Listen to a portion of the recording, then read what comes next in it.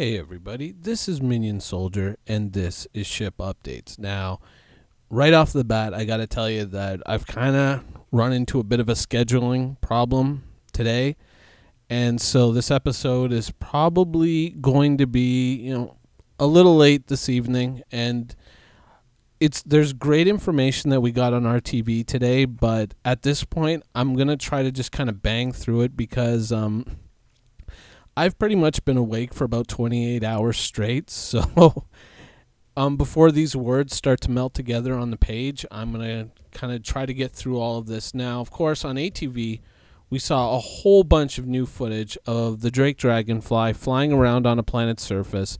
Just great stuff. And I really highly recommend, if you haven't seen ATV already, I'm going to put the link in the description below, if I remember. And you got to watch it. It was absolutely fantastic. And I mean, there are some shots where they're driving around with the Ursa as well on the planet's surface, and they're climbing up a hill, and then you look up and you can see into space.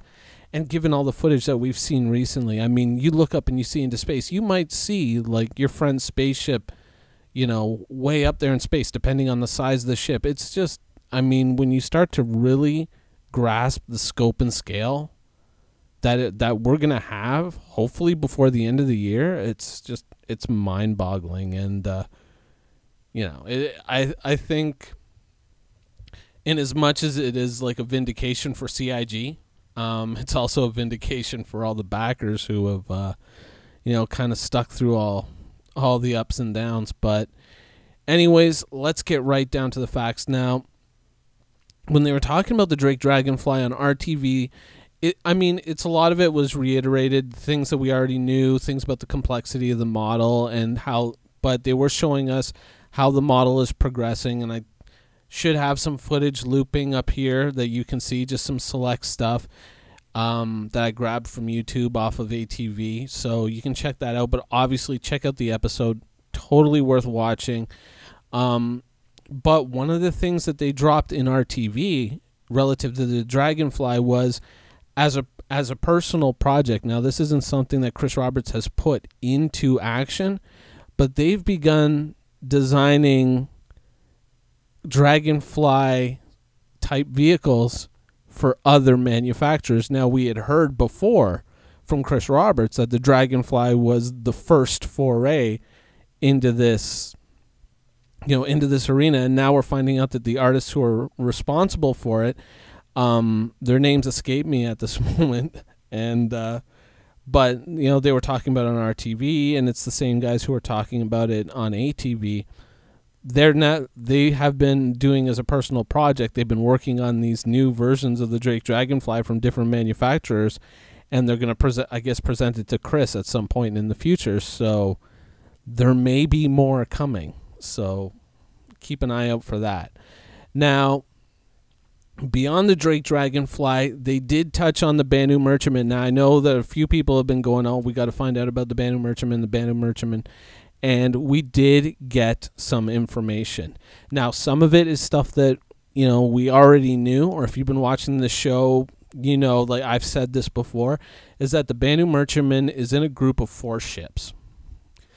First off is the Carrrack, the Reclaimer, the Orion, and the Banu Merchantman. All those ships are all big ships that are ready to go in, but there's still a little bit of work that needs to be done for each, like a second pass on the concept before they go into production. The Carrrack is first in line. The Carrrack is not in production yet. It's waiting for an artist. But the Banu Merchantman is the same thing. They're waiting for an artist so they can get a second pass, because remember, this is going to be the first foray into the Banu fleet. So in as much as the Cutlass kind of set the standard for Drake, or the Hornet set the standard for Anvil, this is going to be what sets the standard and the look for the Banu race and the Banu ships. So they really got to put in a lot of work into it. Now we've known from the past that one of the big holdups has been trying to get the look, the feel of the Banu. It's also the thing that's holding the Prowler back right now, is waiting for the Tavaran look and all that. But basically right now it is just waiting for an artist to give the concept a second pass, to finish out the interiors, and then to really get that thing rolling. So, something to look forward to. I know it's not a lot. It's not a date. It's not a time frame, but it's in a holding pattern waiting for the artists. And hopefully very, very soon, if Squadron 42 clears the docket, hopefully some really big things will happen with these other ships. Now, of course, I already touched on the Carrrack. Once again, the Carrrack is they want to work with the interior a little bit more, get it more of like an anvil interior is one of the things that they were mentioning in RTV. But that ship is also, that ship is first in line after the Caterpillar.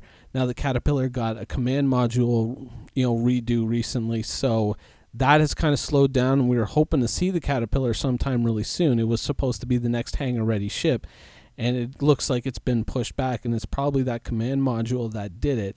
So no date yet on that, but once that's done, the Carrrack is the next in line, barring any unforeseen changes.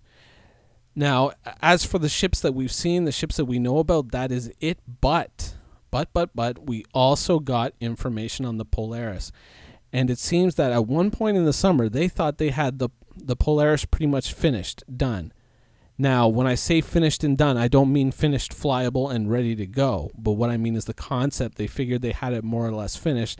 And apparently Chris Roberts went back and said, we want some more shots of the interior, so they probably have to do some more interior mock-ups and get, kind of really get the look of the ship. But, up until now, all we knew is they kind of had a hull shape and, a basic, hull geometry for the ship. Now we find out that they figured they had the concept all the way done, but, they just need a few more interior shots for quote-unquote promotional materials. So chances are it is looking very, very strong now that the Polaris is going to be at CitizenCon in October. So just a little over a month away before we see the Polaris. We have gotten no indications as to limited availability, but I'm going to roll the dice on that one and say no, there's not going to be anything like that. I just cannot see it. The enthusiasm is too high. Hopefully, I'm going to kind of go over some of my thoughts on the Polaris on the Piracy Show on Monday, but hopefully this is going to be a ship that really kind of sets this, really kind of meets a lot of people's expectations. But unfortunately, that is all I got for you this week. I know it's not a lot, but it has to do with a lot of really great ships that I know a lot of people are looking forward to. And maybe I'll touch on the Banu Merchantman a little bit on Monday as well. Try to, reiterate a whole bunch of points and kind of review its history a little bit. But we'll wait and see for Monday. Anyways, I hope you guys enjoyed the show. I'm going to bed. Thanks for watching. Quantum travel initiated.